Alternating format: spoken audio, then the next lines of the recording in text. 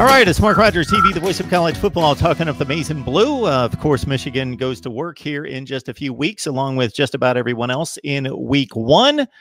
We got Steve Dace on the line from Michigan Podcast, and certainly encourage all of you to head on over there for the best Michigan breakdown that you will find anywhere, with a big focus on football, of course, but the other sports as well. Steve, how you doing today?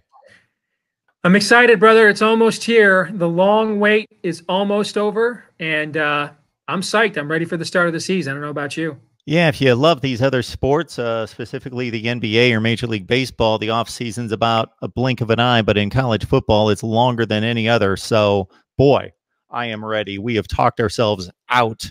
It will be fascinating and certainly a welcome change when you can actually talk about what you just saw on the field and what you're anticipating to see the next Saturday. Steve, I'm going to start this off on a bit of a different note. I believe you have told me several times that Jim Harbaugh was your all-time favorite and is your all-time favorite Michigan player. Correct. I mean, I wore two numbers every chance I had, or three numbers. In any sport, I played them all growing up, were the main ones. And I tried to wear number 9 in baseball as much as I possibly could for Roy Hobbs and The Natural, one of my all-time favorite movies. I tried to wear 41 in basketball as often as I could for Glenn Rice. And then when I used to play, football or play video games with football avatars, and I'd make myself on the Madden or NCAA football games, I always gave myself number 4 for Jimmy Harbaugh. So, yes. So the adage goes that you should never meet your hero, because then you're going to ultimately be disappointed.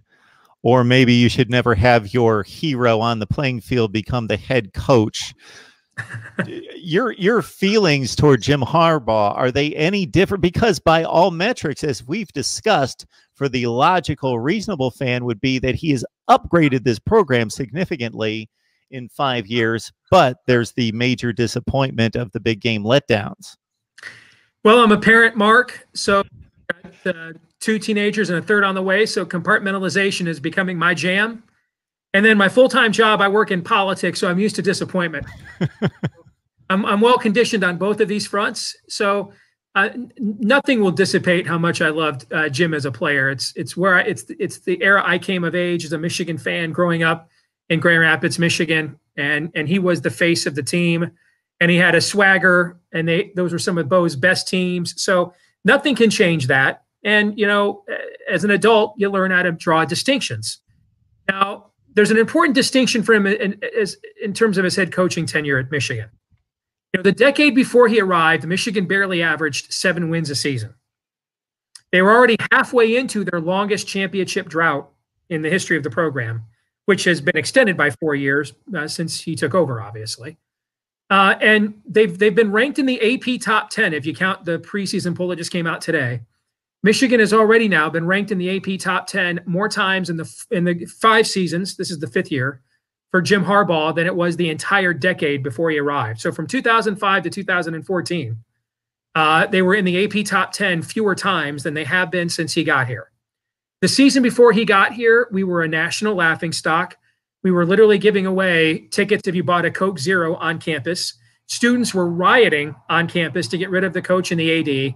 We were a disaster, man, a total dumpster fire. So there's no question we're a vastly better program. Bill Bender at the Sporting News has often pointed out he's got the 7th or 8th best record in college football since he took over. If you take away, I'm not so much, if you're a Michigan fan, you don't sweat bowl losses anyway. You've been doing them your whole life. But historically, the years we lose to Ohio State in the history of the program, Mark, we've only won 30% of our bowl games those years. So what that tells you is the losing to Ohio State typically, just Michigan kind of puts so much into that, what that means for defining their season, that whatever comes after that, they're just not that into you, right? So, the losses in the last couple of bowl games, I mean, I didn't enjoy them, but I don't know how relevant those are right now. I mean, everybody's talking up Texas because they beat Georgia in the Sugar Bowl, and yet everybody thinks Georgia is going to be better than Texas this year with a lot of the same players. So if you take away the 4 losses to Ohio State, though, to Urban Meyer, he's 38-10. That's 82 or 38 and yeah, 38 and 10. That's Jim Tressel, like 82% win percentage in the Big Ten. And that would be the best winning percentage by a Big Ten coach with at least 5 years of experience since Bo Schembechler retired. The top two winning percentages by a Big Ten coach with at least 5 years of experience since Bo left in 1989 are both Buckeyes. Jim Tressel's number 2, Urban Meyer number 1. So if you take out losing to an all-time great coach who left here with a 90% win percentage, he's 38-10 against everybody else. So this year is going to be a real big determiner, I think, in that is it that he just couldn't beat Urban Meyer, or he just can't take the next step as a coach with the Michigan program? And we're going to learn a lot about that this year. It remains to be seen. We've got Steve Deace on the Line Michigan podcast. Please join him on all the audio platforms, plus here on YouTube as well. Steve, I distinctly remember your theme following 2017, preparing for 2018 being, okay, after that circus of errors and blowing a double-digit lead against a team that you should have blown out in South Carolina, I just give up. I see the recruiting rankings. I know the talent's better. I know we're better, but I need to see it. I can't say anything necessarily of any weight until I actually see them back on the field. Of course, you had to talk because that's what you do and that's what you love to do, and people want to hear it. But what has been the theme following another Ohio State loss, another failed quest toward a championship, maybe not even taking into account the Florida game because there were certain conditions involving players missing the game that tampered with that score, I believe.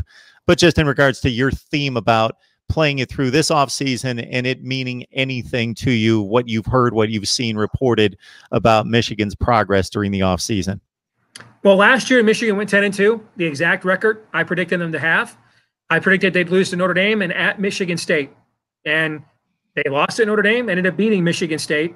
So it was pretty much the team that I thought it was going to be last year. The loss to Ohio State, I mean, there's some tremendous Michigan teams historically that have gone into Columbus and come out of there with a loss. Just as there have been some all-time great Ohio State teams that have gone into Ann Arbor and come out of there with a loss. It's not the losing to Ohio State. Especially knowing about that game, what we know now.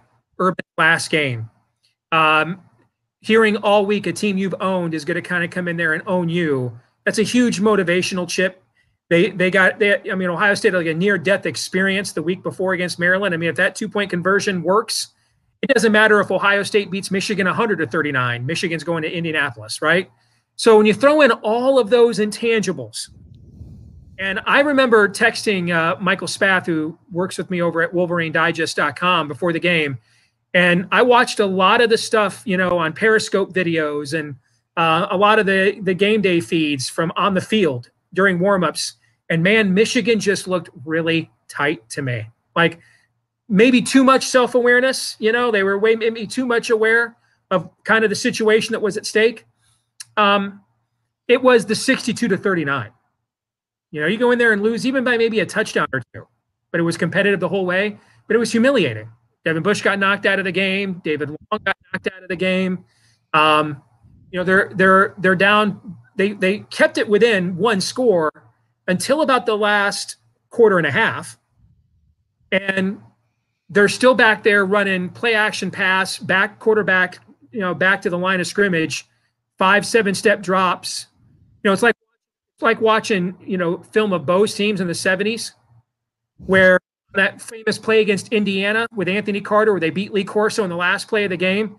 They ran a play action pass with 2 seconds left. Like the Indiana linebackers thought Michigan was going to run the ball there, Mark. Okay. But that's what passing games were back in the day. So go back and watch that game, man. Shea's like doing play action pass, 7-step drops. He turns around and, Chase Young's down his throat. What the hell was that? Okay. It was so humiliating. I did something I have never done before as a Michigan fan, and I lived through Brady Hoke, Rich Rod. I didn't finish the game. I turned it off, and I took my son to go see Creed 2, because I knew if I stuck around for the end of this, I was going to say some stuff that got me banned on every damn social media platform. I just had to go. That was – I wasn't alive in 1968, the famous game where Bump Elliott's last game where they were 1 versus 4, and similar hype to this one. Went down there. Is this the year that Bump's going to get over the hump against Woody Hayes? And it's 50-14, and he puts his starters back in to go for 2. And at the end of the game, Joe Falls from the Detroit News famously asked Woody, "Why'd you go for 2?" And he said, "Because I couldn't go for 3." All right, so I wasn't alive in 1968, so I don't know what it was like. And we didn't have social media and stuff back then. But that was the most humiliating experience I've ever had as a Michigan fan. We just got completely emasculated, denutted in every way. And this wasn't because the other team, yeah, you can't play man against a team that's got 3 guys running sub 4.3 40s at the combine. But it's not like there's a giant talent gulf here. This isn't Jim Tressel in year 4 against Rich Rod with Tate Forcier. All right. They even covered the spread, by the way, with Tate Forcier. This was humiliation. And it clearly caused an existential moment for the Michigan program. That with Jim Harbaugh, with the move that he made with Josh Gaddis and the offensive evolution that's fully underway in Ann Arbor. So that's why I think this year's going to kind of tell us a lot about where we're at as a program.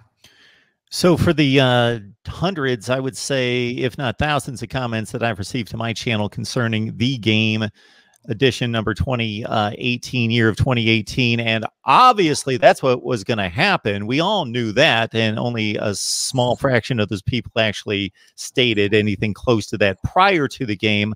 I match up all the results of all the common opponents and say, no, these two teams are not what we saw on the field in Columbus that day.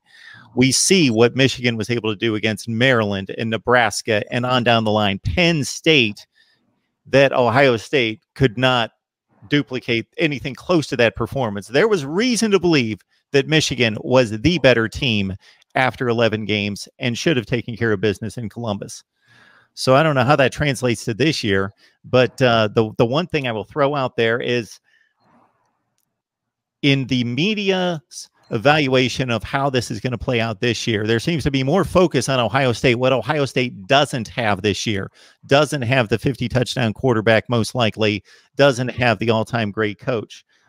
The focus has not been on what Michigan does or doesn't have. So for me, in the pro Michigan camp is Shea Patterson in a new offense with all these playmakers who knew nothing but the spread formation and wide open football, air raid type style in high school, and an offensive line that's gone from good to possibly great, maybe the best in the Big Ten. So that's my pro Michigan side of why they can make this happen.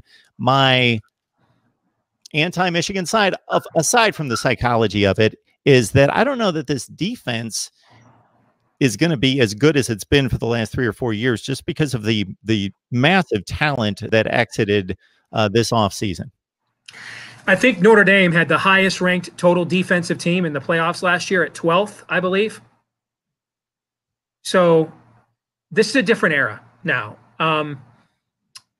And they're not going to be as good defensively. And I don't think it has much to do with Rashawn Gary and Chase Winovich, actually. I mean, programs like Michigan and Ohio State, okay, you may not have a Joey or Nick Bosa, but you're going to then have a Jashawn Cornell and a Chase Young. Hutchinson was the MVP of the Army Bowl 2 years ago. Okay, so Kwity Paye was a better player than Rashawn Gary last year. Played a lot when Rashawn Gary was hurt. He was better last year. At the end positions for teams like Ohio State and Michigan and Clemson and Alabama, well, I would throw Alabama. Alabama is at a level right now where you lose a Jonathan Allen and you have a Quinnen Williams. It's that interior disruptor. Ohio State's ends are great. You don't have a Draymond Jones interior disruptor this year.